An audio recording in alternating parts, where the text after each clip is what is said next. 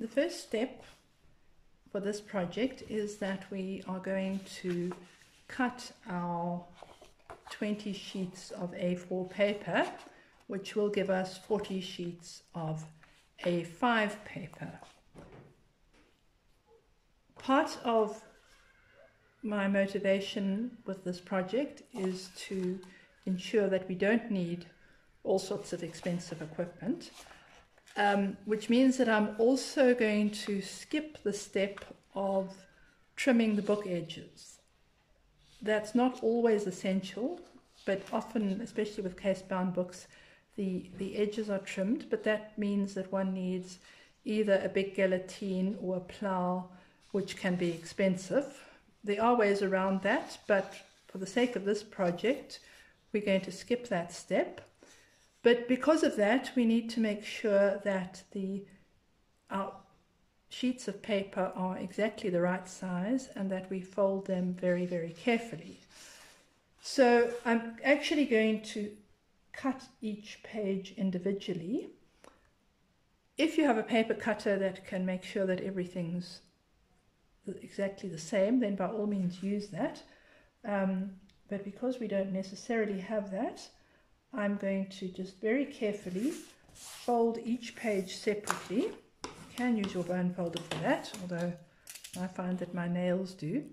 And then I use, in order to cut paper like this, I find a Stanley knife with the blade out is very helpful. That having folded the paper very precisely, I then run the blade through the middle. Oops. Make sure the blade's sharp, and that will give us 2 sheets. And because I'm trying to be so precise with this book, I'm going to do each sheet individually. There are not that many. And I now have 40 sheets of A5 paper that are in the short grain, and I'm going to fold each of these so that I will have 6 folded sheets. As I said, I'm doing them individually to be as precise as I can.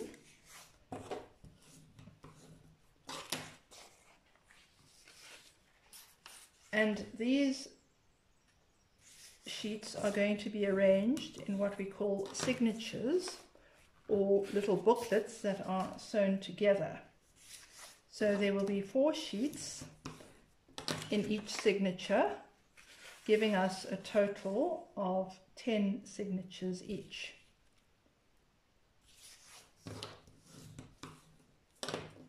If I were trimming the edges of the book, I would probably fold more sheets at a time and not be so worried about being precise. But for this project, I'm going to do them individually. And we there have their one signature.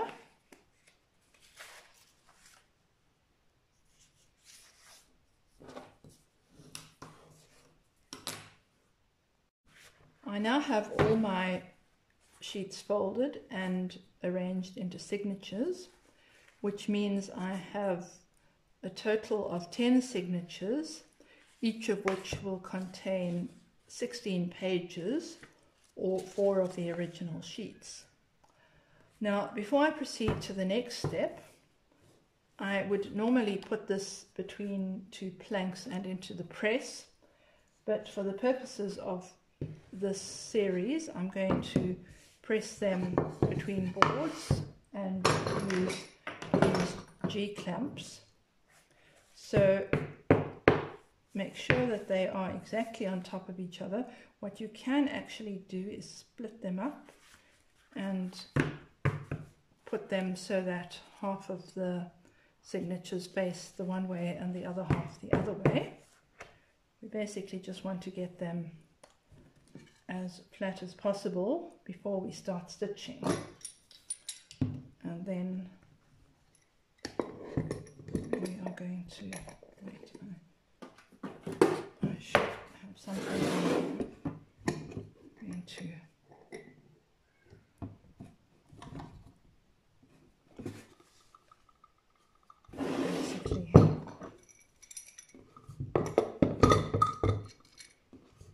can use bigger clamps, and for a bigger book I would suggest using four clamps. Also, if you're using boards like this, try and make sure that they are flat. Eventually your boards might have little knobs or bits of glue or something hard on them, which will show on your paper. So if that is the case, rather put some board against the edge of the board. I mean bookbinder's board. But there we have our paper, which is going to press. I'd leave it for a few hours or so. It's not the most crucial step, but it is a good idea to do this. I've now pressed my book block consisting of 10 signatures, and the next step is going to be to punch holes in each of the signatures. To do this, there are various ways of doing this. Some that use a little jig. That is probably easier than this, but because we are doing this with minimal equipment, I'm simply going to use a piece of paper, slightly thicker paper, which I will make a template out of that will show me where to punch my holes. The paper is the same length as the text block. Now, what I'm going to be doing, there are also various ways of stitching book blocks. And I'm not saying that this is any better than any others, but what I'm going to be doing here is stitching it on bands. I'm only going to make the bands out of paper for this exercise, but I find that to be a quite helpful way of stitching a text block. That means that I'm going to have one band in the middle, well, roughly in the middle. So I will need 2 holes, one on either side of it. And then I'm also going to need a hole at the top and one near the bottom. So this is 15 centimeters long. I'm going to put 2 centimeters away from the top. That's the top. Usually the one at the bottom is slightly further from the edge, so I'm going to put it, say, just under 3 away from there. And then I'm going to divide the middle section up. That is, let me count properly, that's just over 10 centimeters. So we'll find the middle point and then perhaps say a centimeter on either side of that. So those are going to be our 4 holes. And I'll open it up. And with my awl, I'm going to just carefully punch a hole at each spot. As I say, this isn't necessarily the best way of doing it in the long term, but it's a simple and a method that doesn't require too much equipment. So I now have my little template, and what I do is I take a signature, open it up, or at least find the center point, try and make sure that it's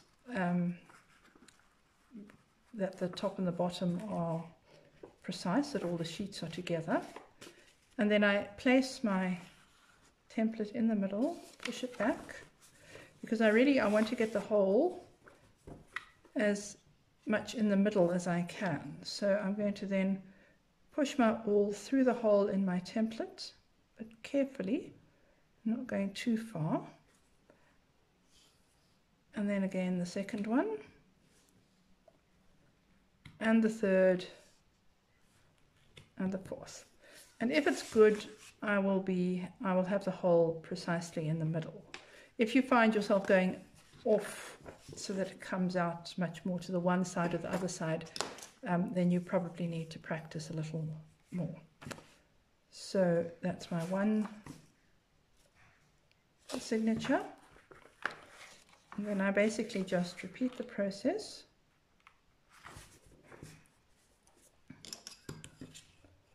I find that it helps me to get it in the middle if I, having placed it down, then put this down a bit so that I'm pushing the awl straight through.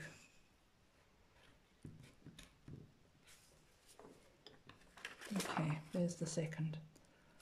And then I repeat the process.